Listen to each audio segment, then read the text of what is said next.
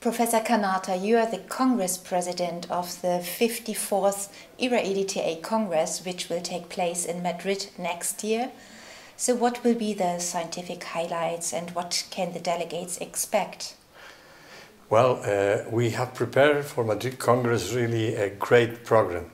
We got very important plenary lectures related with the kidney regeneration, which is a very hot topic. Mm-hmm. Also the neural modulation of the immunity, and finally related with lipotoxicity and the metabolic syndrome. These are our 3 plenary lectures in Madrid, but the program is plenty of other things.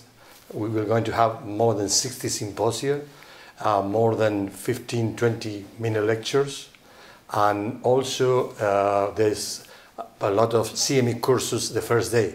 The first day is a tradition now and it's increasing. We got 8 working groups in the ERA-EDTA, and then the program is full of these advantages. Mm-hmm. So I see that the program is really interesting. What about Madrid? Well, if you have time to visit Madrid, it's worthwhile.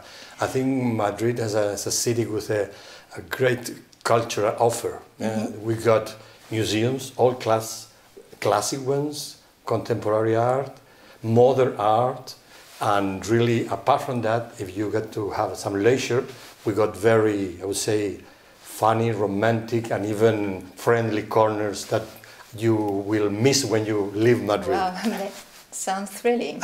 So I guess everybody will go to Madrid next year. Well, I hope if you have not been in Madrid, it's your opportunity. But if you have been in Madrid, I'm sure you will find new places to visit. Plus very good nephrology topics. Of course, of course. I can guess that the Congress will be an excellent opportunity to go further in things that nephrologists are very interested, and we have put a lot of effort to produce a very good program.